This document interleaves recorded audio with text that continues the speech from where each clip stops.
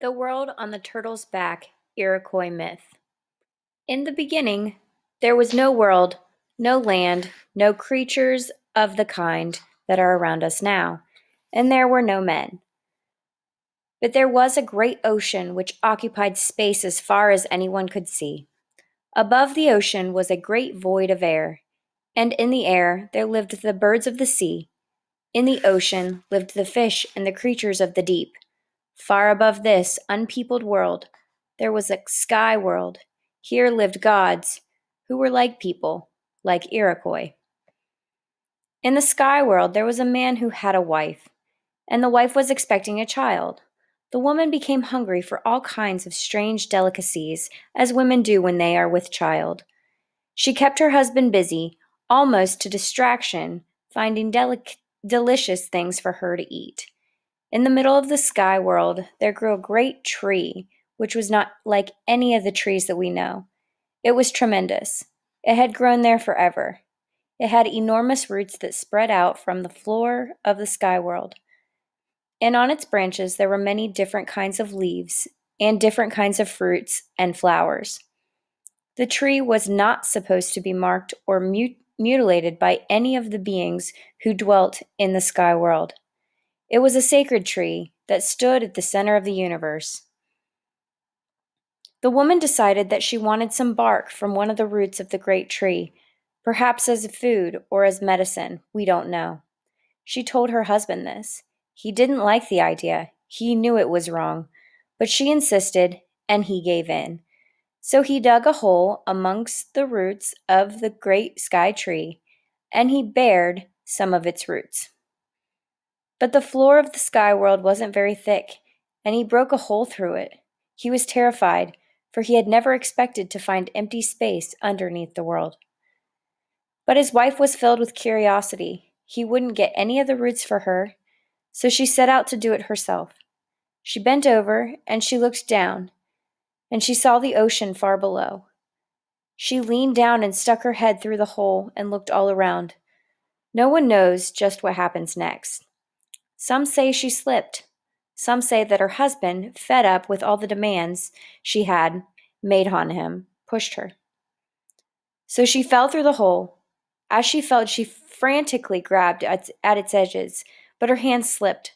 However, between her fingers there clung bits of things that were growing on the floor of the sky world and bits of the root tips of the great tree. And so she began to fall towards the great ocean far below. The birds of the sea saw the woman falling, and they immediately consulted with each other as to what they could do to help her. Flying wingtip to wingtip, they made a great feathery raft in the sky to support her, and thus they broke her fall. But of course it was not possible for them to carry the woman very long. Some of the other birds of the sky flew down to the surface of the ocean and called up the ocean creatures to see what they could do to help. The great sea turtle came and agreed to receive her on his back. The birds placed her gently on the shell of the turtle, and now the turtle floated about on the huge ocean with the woman safely on his back. The beings up in the sky world paid no attention to this. They knew what was happening, but they chose to ignore it. When the woman recovered from her shock and terror, she looked around her. All that she could see were the birds and the sea creatures and the sky and the ocean. And the woman said to herself that she would die. But the creatures of the sea came to her and said that they would try to help her and asked her what they could do. She told them that if they could find some soil, she could plant the roots stuck between her fingers, and from the plants would grow. And from them, plants would grow. The sea animals said perhaps there was dirt at the bottom of the ocean, but no one had ever been down there, so they could not be sure. If there was dirt at the bottom of the ocean, it was far, far below the surface in the cold deeps. But the animals said they would try to get some. One by one, diving birds and animals tried and failed. They went to the limits of their endurance, but they could not get to the bottom of the ocean. Finally, the muskrat said he would try. He dived and disappeared. All the creatures waited, holding their breath, but he did not return. After a long time, his little body floated up to the surface of the ocean. a tiny crumb of earth clutched in his paw. He seemed to be dead. They pulled him up on the turtle's back, and they sang and prayed over him, and breathed air into his mouth, and finally he stirred. Thus it was the muskrat, the earth diver, who brought from the bottom of the ocean the soil from which the earth was to grow. The woman took the tiny clod of dirt and placed it in the middle of the great sea turtle's back. Then the woman began to walk in a circle around it, moving in the direction that the sun goes. The earth began to grow. When the earth was big enough, she planted the roots that she had clutched between her fingers when she fell from the sky world. Thus plants grew on earth. To keep the earth growing, the woman walked as the sun goes, moving in the direction that the people still move in the dance rituals. She gathered roots and plants to eat and built herself a little hut. After a while, the woman's time came, and she was delivered of a daughter. The woman and her daughter kept walking in a circle around the earth so that the earth and plants would continue to grow. They lived on the plants and roots that they gathered. The girl grew up with her mother, cut off forever from the sky world above, knowing only the birds and the creatures of the sea, seeing no other beings like herself. One day, when the girl had grown to womanhood, a man appeared. No one knows for sure who this man was. He had something to do with the gods above. Perhaps he was the west wind. As the girl looked at him, she was filled with terror and amazement and warmth, and she fainted dead away. As she lay on the ground, the man reached into his quiver, and he took out 2 arrows, one sharp and one blunt, and he laid them across the body of the girl, and quietly went away. When the girl awoke from her faint, she and her mother continued to walk around the earth. After a while, they knew the girl was to bear a child. They did not know it, but the girl was to bear twins. Within the girl's body, the twins began to argue and quarrel with one another. There could be no peace between them. As the time approached for them to be born, the twins fought about their birth. The right-handed twin wanted to be born in the normal way, as all children are born, but the left-handed twin said no. He said he saw a light in another direction, and he said he would be born that way. The right-handed twin beseeched him not to, saying that he would kill their mother, but the left-handed twin was stubborn. He went in the direction where he saw the light, but he could not be born through his mother's mouth or her nose. He was being born through her left armpit, and he killed her. And meanwhile, the right-handed twin was born the normal way, as all children are born. The twins met in the world outside, and the right-handed twin accused his brother of murdering their mother. But the grandmother told them to stop their quarreling. They buried their mother, and from her grave grew the plants which the people still use. From her head grew the corn, the beans, and the squash, our supporters, the 3 sisters. And from her heart grew the sacred tobacco, which people still use in the ceremonies by whose upward floating smoke they send thanks. The women call her our mother, and they dance and sing in the rituals so that the corn, the beans, and the squash may grow to feed the people. But the conflict of the twins did not end at the grave of their mother, and strangely enough, the grandmother favored the left-handed twin. The right-handed twin was angry, and he grew more angry as he thought how his brother had killed their mother. The right-handed twin was the one who did everything just as he should. He said what he meant, and he meant what he said. He always told the truth, and he always tried to accomplish what seemed to be the right and reasonable. The left-handed twin never said what he meant or meant what he said. He always lied, and he always did things backward. You could never tell what he was trying to do because he always made it look as if he were doing the opposite. He was the devious one. These 2 brothers, as they grew up, represented 2 ways of the world which are in all people. The Indians did not call these the right and the wrong. They called them the straight mind and the crooked mind, the upright man and the devious man, the right and the left. The twins had creative powers. They took clay and modeled it into animals, and they gave these animals life. And in this, they contended with one another. The right-handed twin made the deer, and the left-handed twin made the mountain lion, which kills the deer. But the right-handed twin knew there would always be more deer than mountain lions, and he made another animal. He made the ground squirrel. The left-handed twin saw that the mountain lion could not get to the ground squirrel, who digs a hole, so he made the weasel. And although the weasel can go into the ground squirrel's hole and kill him, there are lots of ground squirrels and not so many weasels.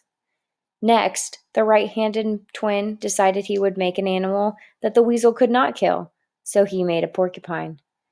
But the left-handed twin made the bear, who flips the porcupine over on its back and tears out its belly. And the right-handed twin made berries and fruits and other kinds for his creatures to live on. The left-handed twin made briars and poison ivy and the poisonous plants like the baneberry or the dogberry and the suicide root with which people kill themselves when they go out of their minds. And the left-handed twin made medicines for good and for evil, for doctoring and for witchcraft. And finally, the right-handed twin made man. The people do not know just how much the left-handed twin had to do with making men. Man was made of clay, like pottery, and baked in the fire. The world the twins made was a balanced and orderly world, and this was good. The plant-eating animals created by the right-handed twin would eat up all of the vegetation if their number was not kept down by the meat-eating animals which the left-handed twin created. But if these carnivorous animals ate too many other animals, then they would starve, for they would run out of meat. So the right hand and the left-handed twin built balance into the world. As the twins became men, full grown, they still contested with one another. No one had won, and no one had lost. And they knew that the conflict was becoming sharper, and one of them would have to vanquish the other. And so they came to the duel. They started with gambling. They took a wooden bowl, and in it they put wild plum pits. One side of the pits was burned black, and by tossing the pits in the bowl and betting on how these would fall, they gambled against one another, as the people still do in the New York rights. All through the morning they gambled at this game, and through the afternoon, and the sun went down. And when the sun went down, the game was done, and neither one had won. So they went on to battle one another at a lacrosse game, and they contested all day, and the sun went down, and the game was done, and neither had won. And now they battled with clubs, and they fought all day, and the sun went down, and the fight was done, and neither had won. And they went from one duel to another to see which one would succumb.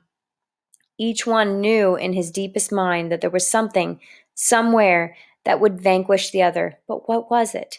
Where to find it? Each knew somewhere in his mind what it was. That was his own weak point. They talked about this as they contested in these duels, day after day, and somehow the deep mind of each entered into the other. And the deep mind of the right-handed twin lied to his brother, and the deep mind of the left-handed twin told the truth. On the last day of the duel, as they stood, they at last knew how the right-handed twin was to kill his brother. Each selected his weapon. The left-handed twin chose a mere stick that would do him no good, but the right-handed twin picked out the deer antler, and with one touch he destroyed his brother. And the left-handed twin died, but he died, and he didn't die. The right-handed twin had picked up the body and cast it off the edge of the earth. And someplace below the world, the left-handed twin still lives and reigns. When the sun rises from the east and travels in a huge arc along the sky dome, which rests like a great upward down cup on the saucer of the earth, the people are in the daylight realm of the right-handed twin. But when the sun slips down in the west at nightfall, and the dome lifts to let its escape at the western rim. The people are again in the domain of the left-handed twin, the fearful realm of night. Having killed his brother, the right-handed twin returned home to his grandmother, and she met him in anger. She threw the food out of the cabin onto the ground and said that he was a murderer, for he had killed his brother. He grew angry and told her he had always helped his brother, who had killed their mother. In his anger, he grabbed her by the throat and cut off her head. Her body he threw into the ocean, and her head into the sky.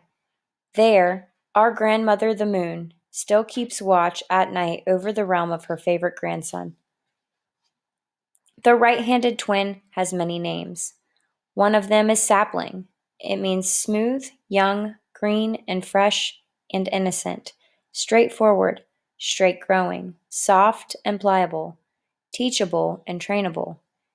These are the old ways of describing him, but since he has gone away, he has other names. He is called He Holds Up the Skies, Master of Life, and Great Creator. The left-handed twin also has many names. One of them is Flint. He is called the Devious One, the one covered with boils, Old Warty. He is stubborn. He is thought of as being dark in color. These two beings rule the world and keep an eye on the affairs of men. The right-handed twin, the Master of Life, lives in the sky world. He is content with the world he helped create and with his favorite creatures, the humans. The scent of sacred tobacco rising from the earth comes gloriously to his nostrils. In the world below lives his left-handed twin. He knows the world of men, and he finds contentment in it. He hears the sound of warfare and torture, and he finds them good. In the daytime, the people have rituals which honor the right-handed twin. Through the daytime rituals, he thanks the Master of Life. In the nighttime, the people dance and sing for the left-handed twin.